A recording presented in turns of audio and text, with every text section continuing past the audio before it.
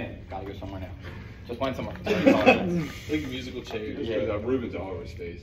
Alright. It's getting nice out there too. Yeah, it's supposed to be like 50 something today. Alright, boys. So what we're going to start talking about, I know we talked about this, that we were going to discuss it a lot in the past 2 weeks. So this is basically dynamic systems theory in sports rehab, but it just concerns overall like movement variability and like where we're at in the process too. So what is the dynamic systems theory? So dynamic systems theory basically states that movement and behavior is a complex interaction between many different subsystems in the body, the task at hand, and the environment. It explains how dynamic movement is optimized, and then it states the intelligence that coordinates the body is not localized in any one particular part, but emerges from the interactions of all the different parts inside the overall system, which when we mention system in this, for the most time, is going to be the full human body. So the classic method that we learn in PT school, or we learn through movement or in undergrad, is basically it assumes that all movers should aspire to a common idealized movement pattern. So we see this a lot with like squats or lunge. It should look like everyone wants to tell you it should look a certain way. Feet should be this way, knees should be this way, back and hips should be a certain angle or position. It assumes there is a right and a wrong way to move, and then it assumes that if the patient isn't moving in that certain way, there's a predictable cause. And then it also assumes that the clinician or the practitioner in front of the person knows what the right and wrong way to move is and what's the difference and why they're moving it. And then it requires internal focus by the person performing the movement about the patient. It will focus on what their body is doing in space inside rather than the task actually at hand, whether it's squatting or lunging or moving or running. So then, to kind of like digress from the sciencey part, bringing back to some MDT concepts, like is this how humans actually learn to move? So when a child's learning to walk, does he actually watch his parents, analyze it, and be like, okay, mom is putting their foot this way, this degree of dorsiflexion and this degree of knee flexion, and then I'm going to get up and I'm going to do it exactly like that, and if I don't do it, it's wrong, and I should sit back down and go back to crawling. Like, that's not how humans really learn to walk or move in any capacity. What they really do is they get up, they try the movement or they try the overall function, and if it's not right or they doesn't feel comfortable, they do something to stabilize, and then they progress from there to develop some more stability. This is an interacting, like I guess, concept that goes along with dynamic systems theory and just general overall function of movement and movement progressions. It's just this Newell's model of interacting constraints. Just something to keep in mind as we go forward, that when we're progressing in our motor development, is that constraints are basically the individual or the organism that's performing the movement. So whatever constraints they have, whether it's structural, functional, that could be joint range of motion, mobility, strength, capacity, whatever.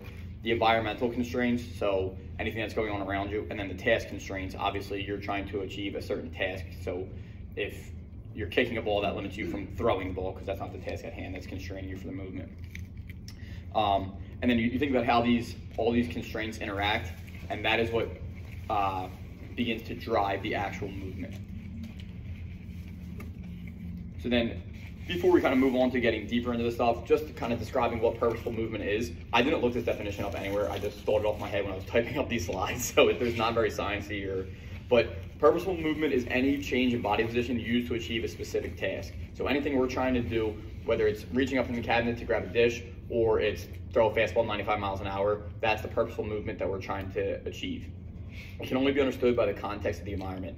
So something that might be purposeful in one environment is not necessarily purposeful in another. And then what makes this, starting to dive deep to it, what makes DST different from other theories? And then these 4 bullets right here are the main stuff that we're going to talk about. So synergies, which is essentially, it just describes that it's not an isolated movement, and that the movement may or may not be occurring because of the individual movement. So if isolated movement and the muscle function is absent, then the synergy that's going on is compromised. A good quote here is that the brain does not know muscles, only movements. And what this basically is referring to is that the body is like operating in patterns, and we're not operating. You're trying to achieve the task. You're not just operating by thinking, okay, bicep flexion, supination to eat. Like, you're obviously going to go through the full task as a pattern. Synergies also highlight the nervous system tendencies to create movement for the sake of efficiency. So whatever you're going to do so the most efficient, your body feels the most stable. In the synergy kind of concept, independence is a prerequisite for interdependence. So basically what that means is that you'll have these like two schools of thoughts typically where people are like either isolated movements, work on that, or pattern.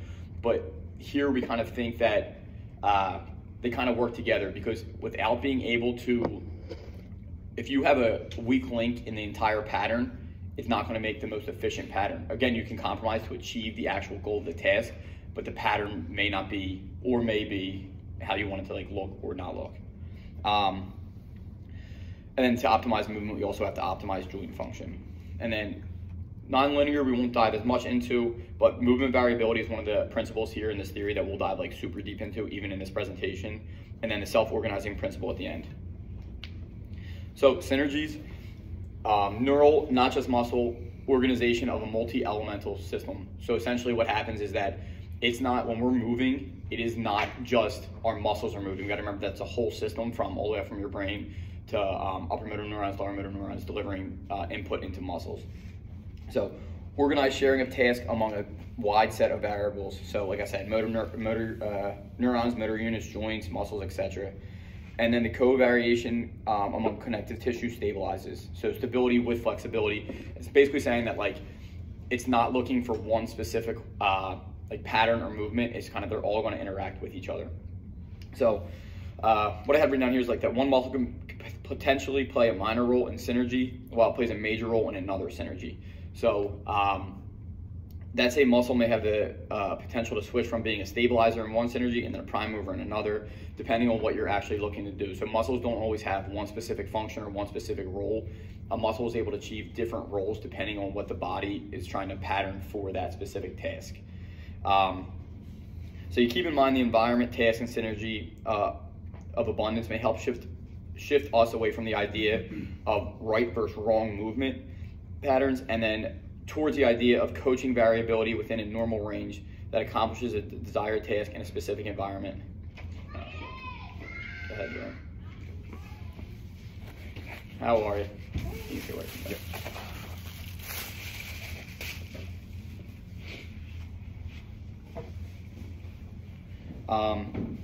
yeah, so essentially what the synergy is that there's less right versus wrong, and more is that the variability is good, but when it's within a specific limit for a task. So nonlinear, I think it's an important part of the overall DST, like in dynamic systems theory, because how they teach us in PT school and how you learn kind of getting older, like, or through school in general and how you learn movement, is that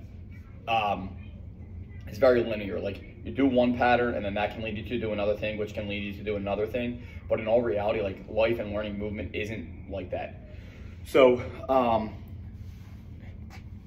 basically in a linear model, the output is equal to the input. So if you have adequate knee, hip, ankle range of motion, you'll be able to lunge properly. But if one is not, you won't be able to lunge at all, which isn't really the case. So you have to look at it as a overall general movement pattern.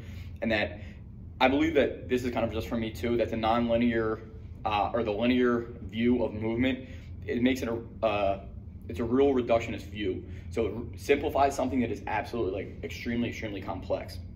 It's limited, not optimal, but it's also necessary, because you have to realize that sometimes it is A before B and you can't put the horse before the carriage, right? So it's kind of, again, we don't go fall at these extremes where we never look at it one way and always look at it a different way, we fall somewhere in the middle. But then the nonlinear model, the output is not equal to the input, which basically means that changing one variable can have a great effect. I have a couple examples that I was thinking of when I was creating this down here that I'll go over. But motor learning progresses not linearly depending on the task, conditions, and characteristics of the learner. So it can differentiate between person to person, and the reasons can be like completely different. So one example that I came up with that, say an ACL patient does a lunge with good strength of the muscles, adequate range of motion when you test everything. A linear model would say like, okay, because we have the strength now and we have the range of motion, let's just look at the coordination. And then the coach or the PT or whoever, the rehab specialist that would be going through it would be like, okay, just make sure your knee goes over the toes for this rep. Make sure your knee goes over the toes for that rep. But when you look at it, that there's so much more going on than just biomechanics inside of one single rep or multiple reps of a lunge. So discussing this motor control requires more abstract thinking compared to a standard biomechanical model, which would be the, okay, joint range of motion is fine, strength's fine, it's a coordination issue. you need to kind of look at it as more of an abstract or general view. So in the non-linear model theory, we would change, if you change one variable in the movement system, just say joint mobility or their belief system or something else, as long as we bring that variable to what we raise up to like a critical value, so it basically means the variable that we improve improves enough to improve the whole entire movement, we can change the movement system altogether without even touching the other variables. So that's kind of just looking like this. So say, like using that same lunge as an example with an ACL, say we have a ton of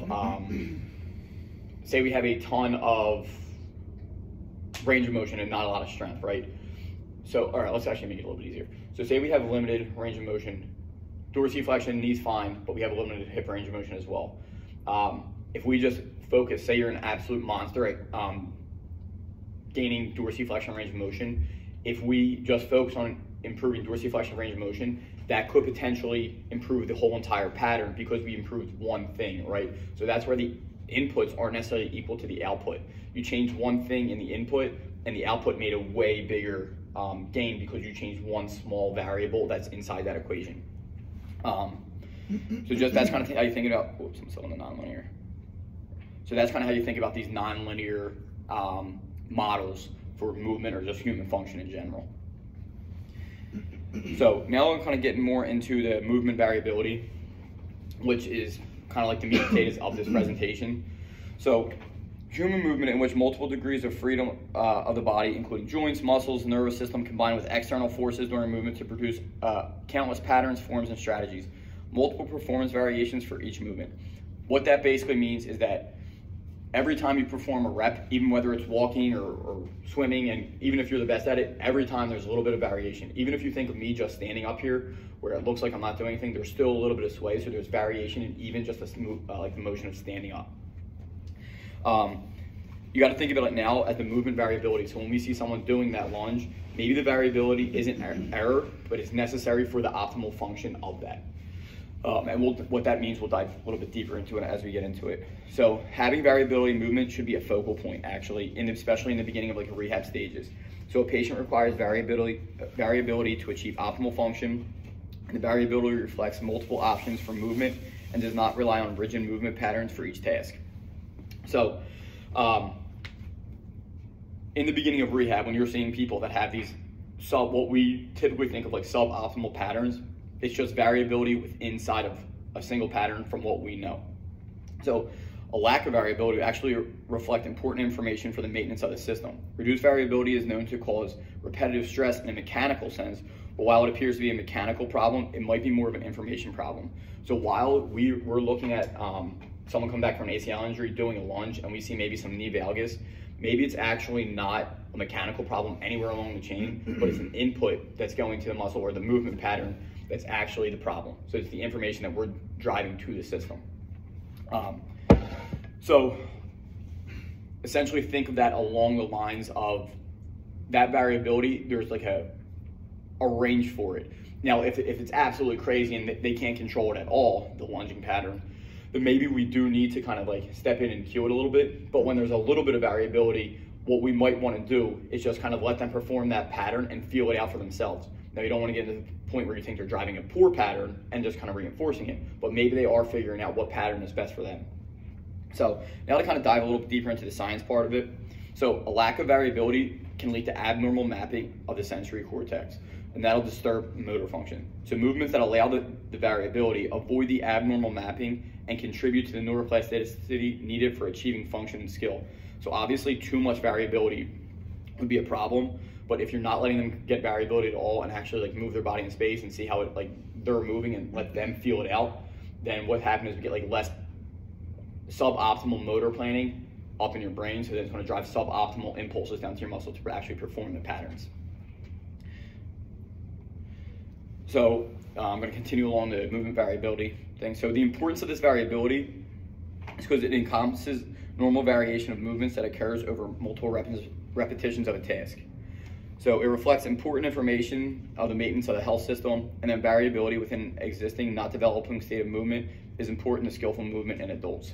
So that means like, I don't want you just to think of this as learning a task. Even when people think they're efficient, it's important to have variability within their like tasks that they're progressing on that they've already learned.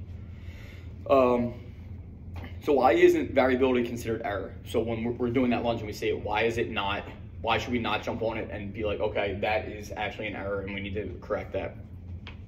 If it was an error, then more skillful individuals would have less variability, right? So if it was an error, then that would never happen in the absolute pros of doing that. But what we realize is that the opposite is actually true. Individuals who use a high degree of variability at the beginning of a task, at the beginning of task development, actually have greater success in performing the task long term. And I just kind of came up with another example. So this is going to be like a golfer just because it's on the top of my head. But so think about a golfer.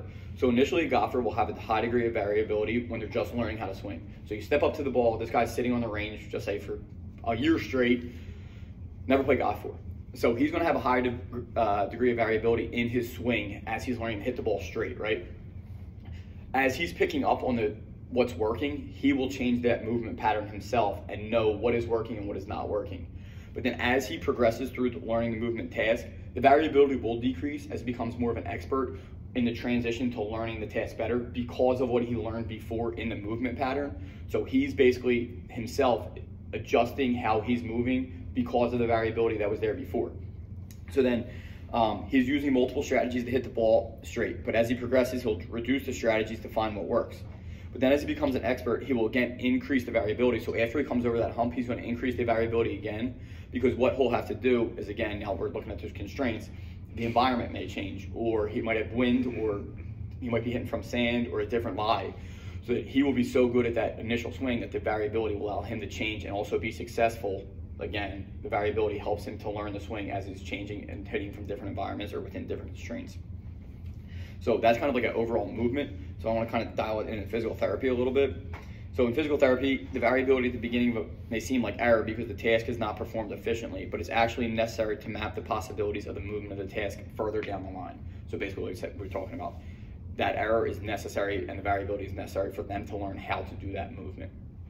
And then I just had another example, like a patient with an ACL repair might exhibit a significantly more rigid and predictable walking pattern than healthy controls. Oh no, this is actually from a study that I was reading during this.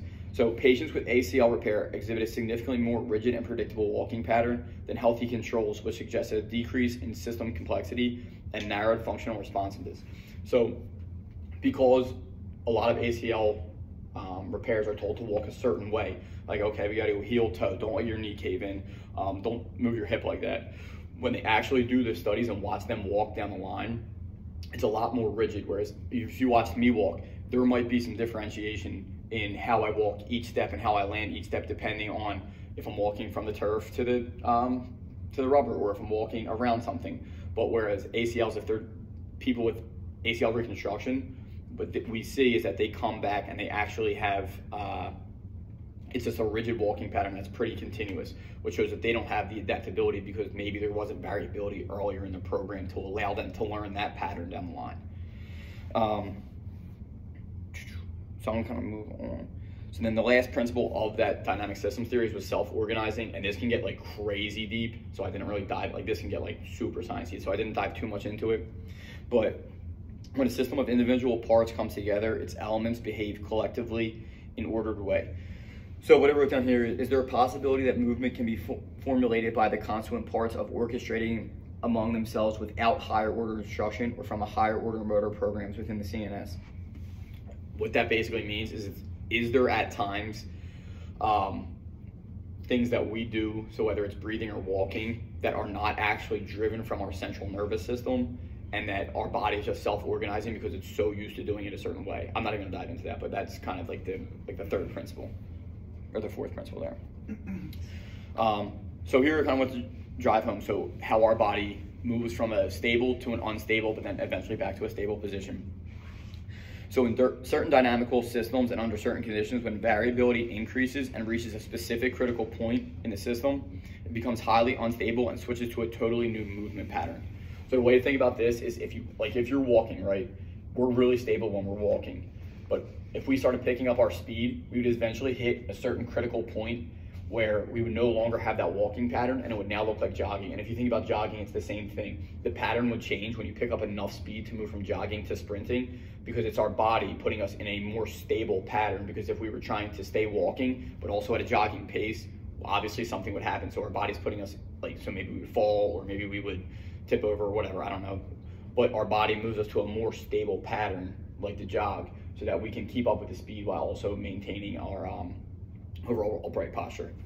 So what can increase variability? So it could be speed, it could be surface, task, environment, like a million different things could increase the variability of a movement. Does that make sense? Yeah. And so this is kind of, I'm leading into like the end of what we're going to talk about, but we have to look at movement as an emerging property.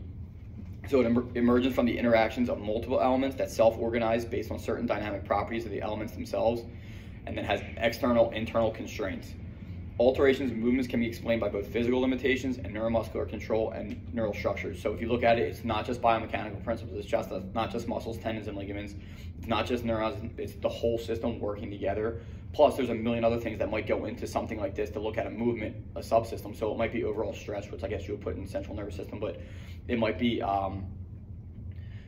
fear, it might be, I guess that's another central nervous system, but you can see where I'm going with that. There's other things outside. It might be overall training load, it might be experience, there's a million different things that could happen that could affect a movement pattern. So that's why you can't just take a reductionist, like biomechanical view of movement. You can't just say, okay, a lunge needs to be done this way with our knee hitting this degree in an upright posture, because that's not really how movement is learned, and that's not how successful movement is learned. So then the last thing, before we judge the motor output, we need to assess the input. This is kind of me leading into just our physical therapy and like our clinical relevance to this.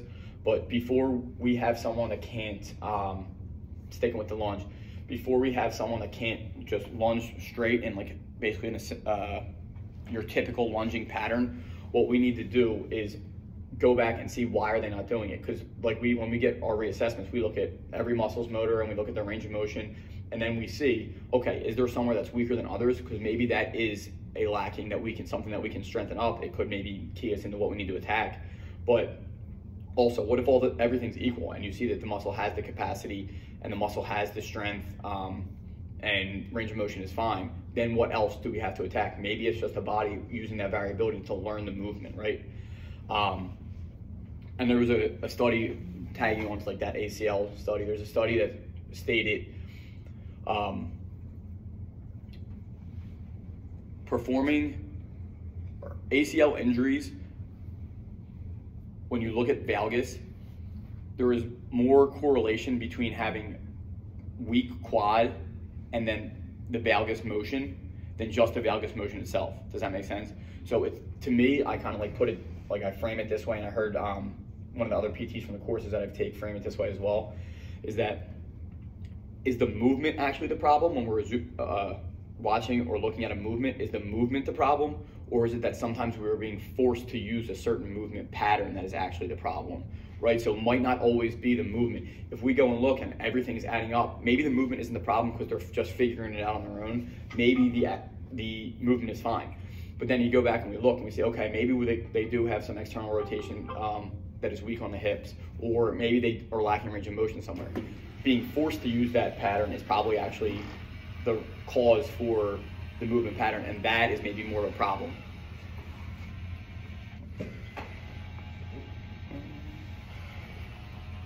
All right, so then application and practice. So I kind of talked enough about the ACL lunge example. I'm not going to like dive too much into it here. In my head when I was planning this out, I didn't talk as much about this, but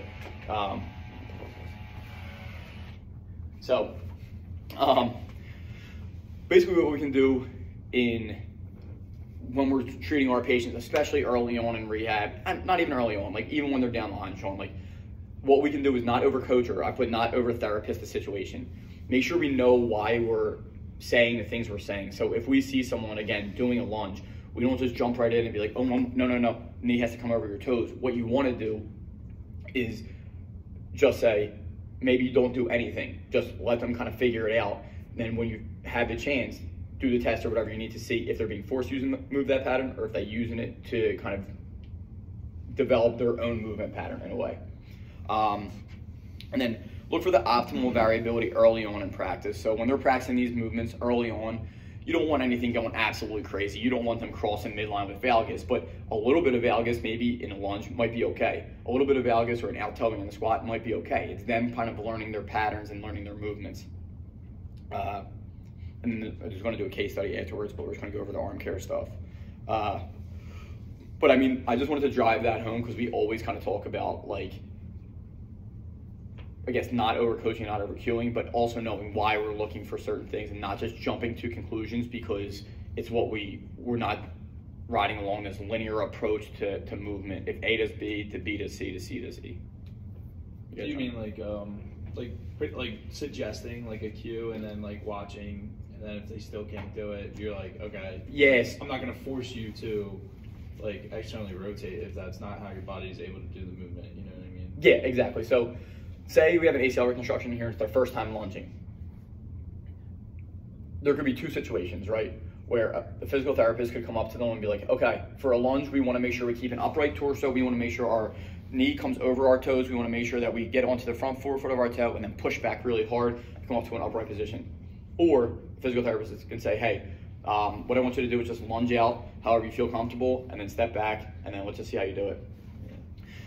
Allowing that lunge over multiple reps for the second therapist that kind of just lets them act it out will help the patient learn more about their body and that movement pattern than just kind of giving them the exact function on what they need to do, because now what the perfect is, because now you're not really helping them achieve one general task and you're not helping them achieve it in the most optimal way. What they're thinking about is an internal focus on getting to those specific positions, which isn't going to deliver long-term or even short-term results in overall improving that movement pattern. Yeah. Does that make sense? And would potentially also like be a risk of injury. Yeah. So if you take the variability out of exercises early on, then what happens when they're running or they're lunging in a soccer game and it's way further down the line and there's been no variability in any program at all? Then what happens, right? If they can't tolerate low variability inside a closed environment, then what happens when it's an open environment and that they have more variability within whatever they're doing? Yeah.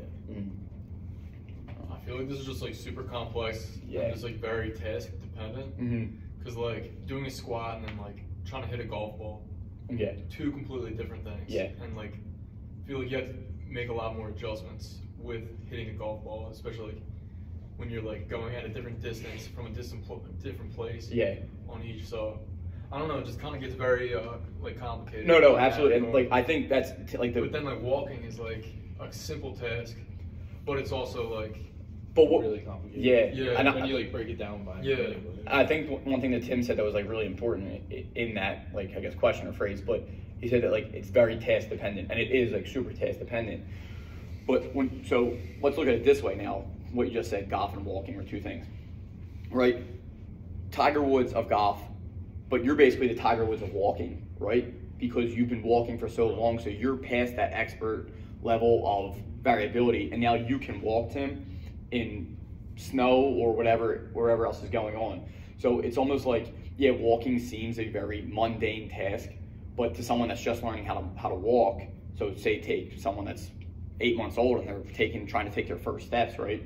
Like, the variability will help them with walking and learning that task because they're not analyzing every single thing to be like, okay, no, my left foot needs to go 6 inches in front of my right foot in order to take that next step. No, they're just doing the pattern, and then when they fall, they get back up and they learn from what they did. Exactly. Trial. Yeah. And that it kind of like goes into the whole like just closed versus open environment. Yeah. Where it's like if you just sit around, like sit on the arc and just shoot threes by yourself in an empty gym, then you go into a game the next day, you're probably shooting like 10%. Yeah, right. Yeah, someone their hand in their face. Yeah, exactly. Or even like batting on cage. the move, like on the move, from a dribble. Yeah, and that kind of goes back into that variability and why you will see more like even if you watch warm-ups in the NBA, right? They always have a hand in their face, even if it's just a guy like a coach playing dummy on them because they're putting like variability into their practice rather than when you're, obviously we're not experts like them, but if you're playing like high school or college basketball and you don't have all the coaches, maybe another players are helping you on your team, you know what I'm saying? Like just shooting there, someone might look a lot better than they actually are in game. And then I wonder now that you're saying this, I had no correlation to this, never thought about this, but like, you ever hear the term like practice player?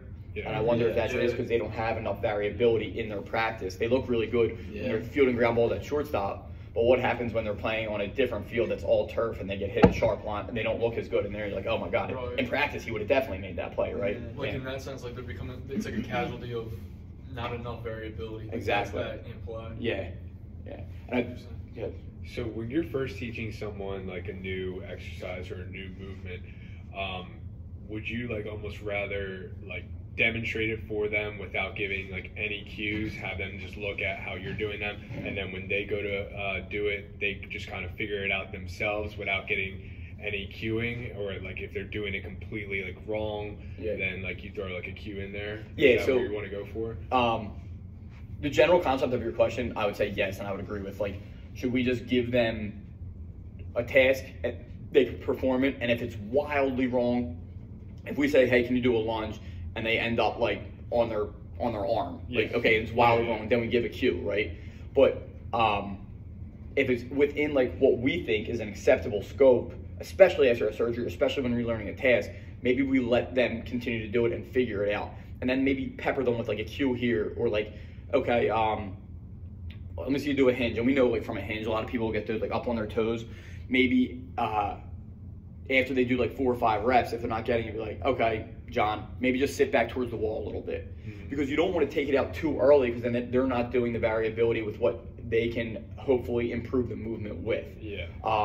Throwing too many like things at them at one time, always just like over. I just had that conversation with a patient this morning. Like you can't give too many cues, because then you're ever coaching too much input, right? And then the output, if you're thinking of a nonlinear model, too many cues is going to probably result in a lesser output. But the beginning part, visual, you said, should we just perform it? I don't know. Like I haven't dove enough research right now to think, is it better to perform it, or is it better to say, hey, Zach, let me see you do it. Because some people might not know what a lunge is, right? Hey, Zach, you're back from ACL reconstruction. It's the first time. Can you just do a lunge onto this foam pad for me and see what it looks like? Someone might look at you and say, what's a lunge? Maybe then you do it. Or maybe you see what their interpretation of the movement is. Or maybe you have them do it on the good side first. That stuff I haven't really figured out yet, obviously. But early on, you're right. Like, allow for a wide range of variability, but make sure that the movement that you're looking for is inside that wider range. I think a lot of times us as like, at least us in here, like we can pretty much do all the movements pretty well.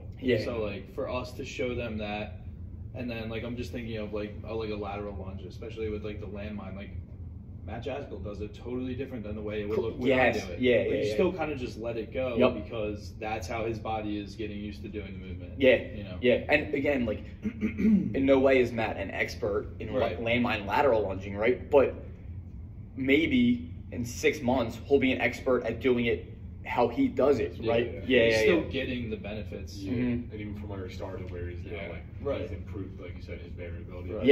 Exactly. Where someone his own motor pattern. So he's creating his own motor pattern, and what he's getting the input that he needs, which long term, right, he has the variability in there. It'll probably lead to a decreased risk of injury because he developed that motor pattern and wasn't forced upon them. And again, that kind of ties back to, is he using the motor pattern because that's the motor pattern, or is he using the pattern because it's forced to being used that pattern? A little different way to look at it. Now it's an external, one of our coaches, therapists, saying this is how you should use the pattern, as opposed to he's being forced to use because he's weak, but it's still a force that's being taught to use the pattern, right? That's why I think like a lot of these movement screens, a lot of this like people that thinks like techie stuff that like overanalyzes movement, those things that kind of help you, like even like the posture things or the things that kind of help you do a proper lunge. It's not the best way to teach movement because there's absolutely no variability in that. So how are you ever going to perfect or optimize a movement pattern when you're not allowing for any learning ability or any movement pattern? Like, is there a perfect jump shot? Like Steph Curry probably doesn't have the most ideal jump shot form. Exactly. He's the best shooter of all time. Lots of balls in the league. Exactly. But like, if you think about stuff like that, but he is an expert at that specific jump shot. He's the best. Like, when you think of Lonzo Ball compared to Steph Curry, they look different. And I'm not saying they're on the same level of shooting, but for the sake of the conversation, they are, because they're probably in the top 0.05% of people in the world. So for this conversation, they are, that they're experts at that specific shot. But then imagine, I know we're getting away from physical therapy a little bit, but imagine that someone came in and said like, hey, Lonzo, actually, no, you have to shoot it from over here. Yeah. And then that would have screwed up, and probably not the same career trajectory. And now I'm going to get off on a little tangent about when baseball players are taught to like do that upward swing because that might be the best bat path with a launch angle. Yeah. Well, that's really, really nice when you're in a closed environment and the pitch is coming on one plane. Mm-hmm. But it's not nice when we're seeing different pitches in different planes from different pitchers, from different arm angles. Like, you have to be able to react to the pitch with a swing that is inside a scope of variability, right? Yeah. Yeah. Honestly, I think that the reason why people don't dig this like theory of movement is that it's so complicated that they just want to make it simple for themselves. Yeah. Like, it's easier to be like, oh, well, we just got to do it like this. Yeah, exactly. And to actually like put the thought into this. Yeah, the thought and time and like the like diving deep, and actually like even like PT school paid a lot of money for it, right? Mm-hmm. So it's hard for people to want to challenge beliefs when they paid all this money and stuff. But it's something you have to do. What's up, Rock? What's up? But it's something that you kind of have to do in order to become a better clinician, therapist, or coach, or whatever. Yeah. So I completely agree that it's hard for people to want to challenge those specific beliefs when they're already kind of locked into their ways of thinking. Right. Mm. It's funny, I had a basketball coach that like tried to fix my free throw for him, but I was like really good. Like I was like 90%. Yeah. And then he like told me I had to keep my elbow in a little bit more, and it like threw off my free throws for like the rest of the season. Yeah. Like one time, I think I was like a sophomore, and I was playing varsity, but I was like for baseball, and I led, like I was killing it in stolen bases. And then one time, my coach, when we were at practice, he's like, do you think you'd be able to steal more bases, even more, if like your stride length was longer, because your things are kind of choppy? And I tried it, and ever since then, like I was never as fast, just because I tried it different. Yeah, right. Yeah. When I was like trying to force you to do something else. They brought in a dude like just to help out for like a couple weeks on like, you know, when a running back starts, and they'll do that half step. Oh yeah. So like keeping your weight forward. Yeah. Like thinking that half step falls, and right? like, but it doesn't. A year or two later, like in grad school, I read like a 10-year long study that like that half step is like more beneficial. Yeah. Kind of like your like, jumping thing, that pre-jump, like that's better for like everyone. So it's, like, and I just study, and it gets you in like a positive shit angle, right? Yeah, just things like that, like trying to switch things that you don't need. They don't need to be fixed, right? And you got to think about it. You were a running back for, at that point, 16 years of your life, right? So you already perfected, or at least really, really, really efficient in that one movement. Now changing that is obviously going to have a detrimental effect to how you move and to go through the next sprinting pattern or taking the ball. And like, sure, maybe if you were 8 at the time, it might be a good idea. Yeah. But when you've already developed that pattern and gotten really good at it, like you said, like changing it at that point is going to cause more harm than than improvement. You know? Yeah, I completely agree. Where did you learn the DS2 from? So it was one side of the course that I'm taking now. I always like kind of heard about it, know about it. So then I have on my computer now, just from doing this presentation, I have like freaking 15 things I can print you guys out, like articles. But when I was taking this course, it was like a 20-minute, like really, really brief lecture, and then I just went down a rabbit hole. I just went, So I was basically digging all this stuff up. I was reading blogs and different like movement variability. Like this one that's still up on my screen is from Journal of American Physical Therapy Association. There was just like a bunch of different ones of them. But I mean, I think it's really important to like dive into some of these deeper tasks than just to stick with like the basic stuff about ACL rehab, what to do at certain times. You know, it's important to look at. What if you were doing like an ACL, like almost like preventative, like strength program with somebody, and you're screening them at day one? You see from a depth jump, they have valgus, box jump, they have valgus. But then like when you go to test like their glute med strength, it's comparable side to side and bilaterally. Would you change anything like from that standpoint, or would you to start? That kind of brings us back to the I guess the conversation of how valuable actually is movement screening, right? Like what's the value there? Maybe it is valuable if it's inexperienced athletes, right? Because they don't know. Yeah. But it depends who you're screening. It depends what they have going on. So you're saying you do a screen, go through, and the athlete that you see that you said, okay, maybe the valgus, that lady is not safe crossing the street. I watched her walk this way. Oh my god. She got her head down on her feet. Yeah. Oh my god. So so you're thinking like say an athlete, no, definitely not. So say an athlete, you go through, they have a ton of knee valgus, but they are strong glute med, strong everything. The capacity's there. Well then, why are we changing the movement pattern, right? It's just something to look at. But then maybe you go through, and I think that's why a lot of studies come out now that like, athletes that get injured had a chronic lack of sleep for less than 6 hours for the week leading up to the injury, because you see so many different factors and subsystems that play a role in the injury, that to say, hey, knee valgus is the reason for the ACL tears, well, yeah, maybe it's playing a role. That's the mechanism of the injury, right? That's the most stress you're placing in the ACL. But is it the full role? Probably actually a very small part of it, because there's so much else that would be going on. Yeah. So realistically, to perform a full screen, you would probably have to ask him about their sleep, nutrition, what kind of strength training they had, what kind of stress they have going on in school. Is schoolwork a lot? Like, you have to ask them about their general life. Take their Q angle. Q angle. While doing a quick screen is good for like to drum up business and a marketing technique. Oh, I have an ACL prevention program. Like, no, you don't. You don't have a prevention program unless you're talking to the individual and not a general group of athletes.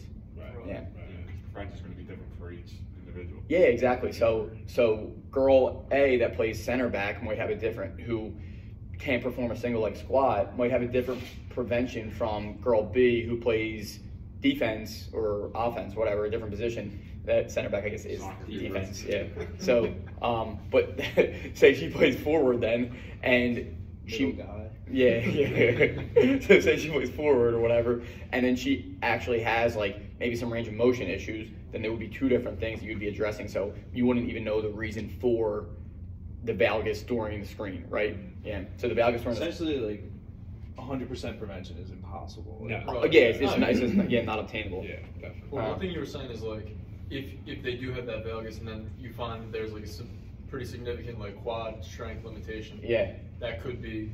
Like, it could be beneficial to just strengthen those quads, and that might naturally take the valgus out. Yeah, so that kind of goes all the way back to the first thing of like the synergy. We can't affect their sleep. We can't help their sleep, their nutrition, that's but why we could make their quads. Exactly.